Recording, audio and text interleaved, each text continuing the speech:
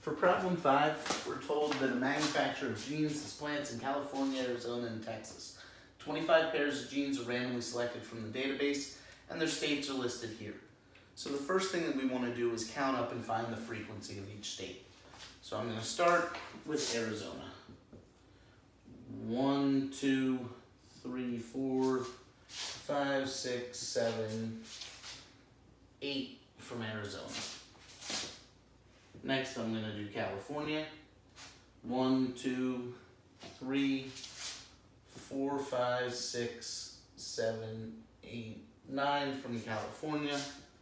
And finally, Texas.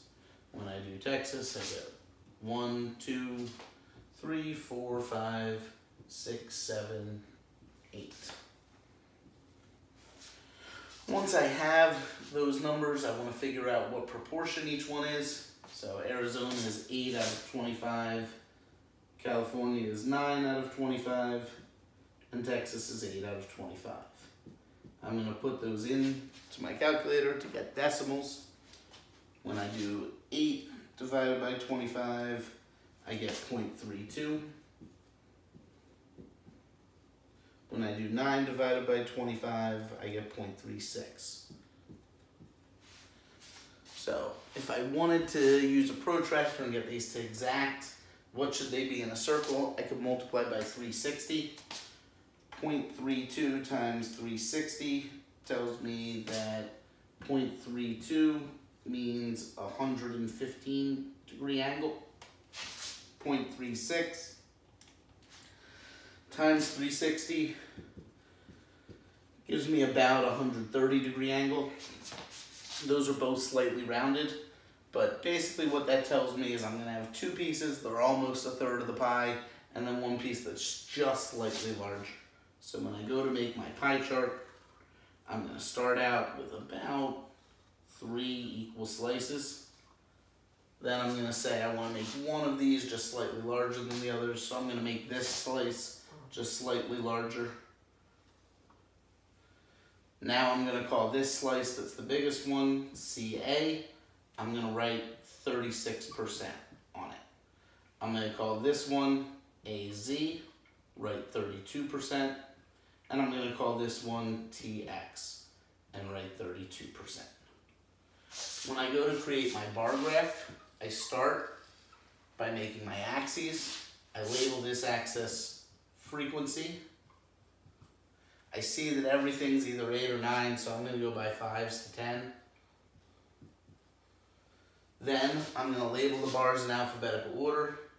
AZ, CA, TX.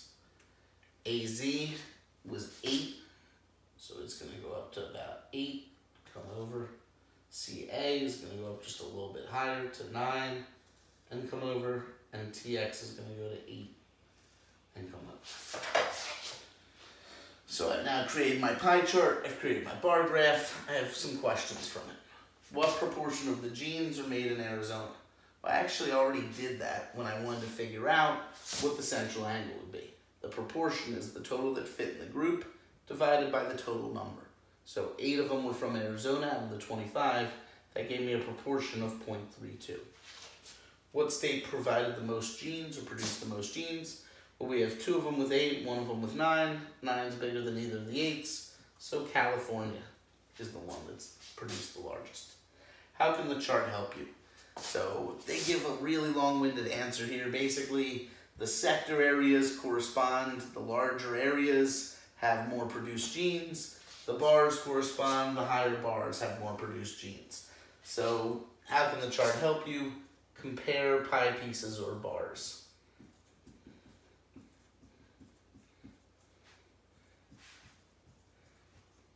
So basically here I can see CA is the biggest. If I'm trying to answer the question, which one produced the most jeans, I look for the biggest section of the pie. Same idea, if I'm trying to say which one produced the most jeans, I look for the biggest bar in the bar graph. What conclusions can I draw? They were very similar.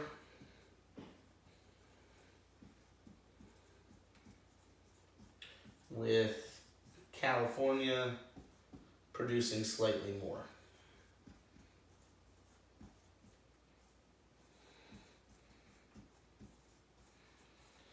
Now they did actually give me multiple choice questions here, so let me go and see which one I would choose of their answers. They said if you want to find out whether the 3 plants produced equal number of genes, how can the charts help you? So I would say that the pie chart sector size and the bar height correspond to the number of states that produce genes. For the bottom one, the bars and sectors are almost equal in size, but the choice that I want is the one that tells me that California produced the most. So the pie chart sectors indicate that Arizona, no, that's not true. I